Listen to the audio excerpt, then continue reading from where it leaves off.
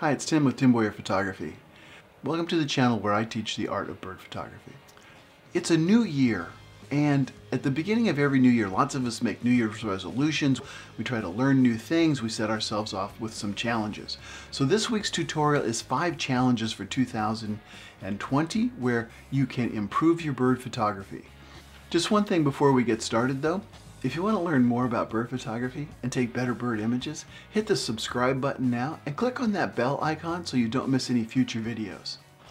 And the first challenge for 2020 is to take one shot for every 100 you normally take. If you're out doing bird photography and you take 2,000 images in a day on average, take 20.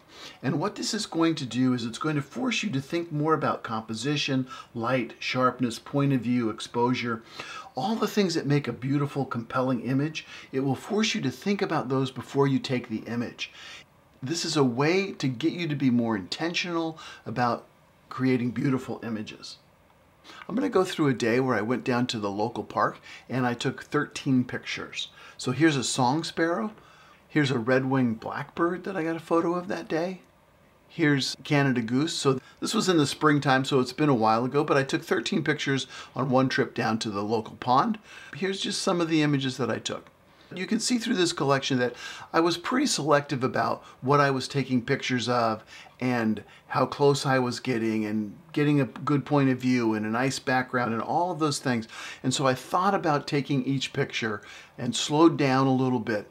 And it was a good challenge for me that day. And so hopefully that's something that can increase the art in your bird pictures. Challenge number 2 is slow down the shutter speed. Now, I've always been telling people to increase their shutter speed because it fixes all kinds of problems with bird photography. If you're trying to get a sharp image, a faster shutter speed can help because it freezes the subject, it freezes any vibration that you have, all of those kinds of things. But if we slow down the shutter speed, we get wing blur or wingtip blur, or we blur flocks of birds, and then we can start putting some real art in our images. These rhinoceros auklets beat their wings really fast. And so even at 1/320th of a second, it was a pretty fast shutter speed, but it blurs the wings and it makes it a more artistic shot. Now I'm panning with the bird, I'm moving the camera as the bird flies away and the eye is sharp. Here's a tufted puffin at 1/800th of a second, and you can see that the wingtips are still blurred because these seabirds like this are very poor flyers and they have a rapid wing beat. Now, something like this osprey, 1/800th of a second, the wingtips are blurred. The rest of the bird is pretty sharp.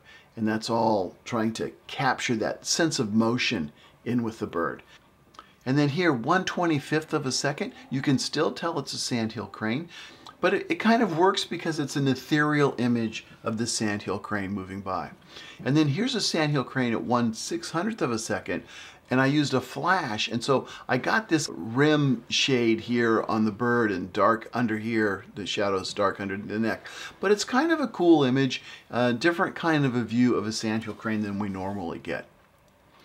Now, if you're taking pictures of flocks of birds, it's pretty easy to use a wide-angle lens on a flock of birds and get all the birds sharp.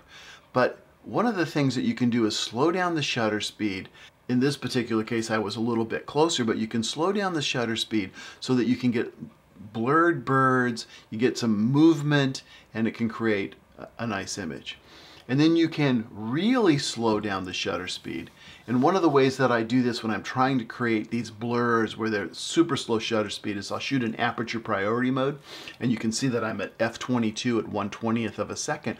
But these snow geese make these nice curved lines and kind of flow through the image. And then here's 1/11th of a second. And so the birds are really taking off. This is a blast off where they're all jumping up into the air and the birds are really streaked. Challenge number 3 is the 3-day effect. Scientists have proven that if you spend 3 days in nature, you are more productive, you're more creative. And so what I would challenge you is to find 3 or 4 days, preferably 4 days, because on the 3rd day, you get more productive and more creative if you spend 3 days in nature.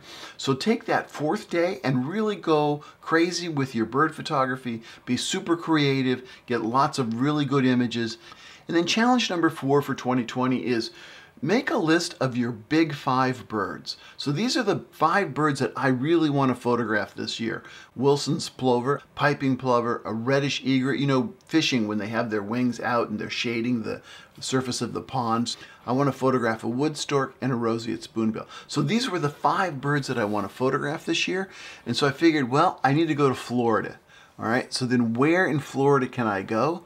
And it just so happens that a friend of mine invited me down to Boca Raton for a few days, and we're going to go to this wildlife refuge up here, and then there's some beach parks along here where we can get some shorebirds. So I'm planning a trip to Florida so I can photograph the big 5, and some of those are birds that I haven't photographed before, so I'm really looking forward to that. And then challenge number 5 is use a shorter telephoto lens. Here's a photograph of a mallard. I had a 20mm lens on the camera. I was in a parking lot and they thought I was going to feed them, so I put the 20mm lens on and I was taking pictures of the whole flock, and then this guy comes up and starts pecking at the lens.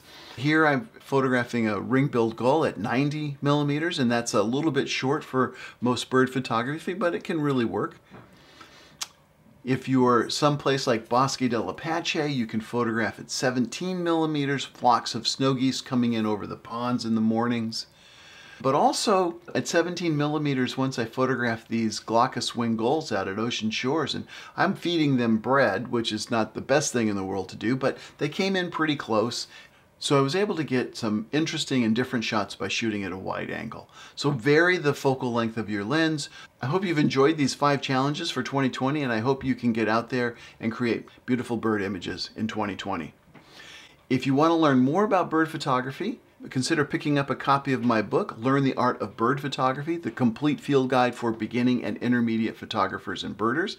It's available on Amazon as a Kindle and a trade paperback. To learn even more about bird photography, check out my workshops on timboyerphotography.com.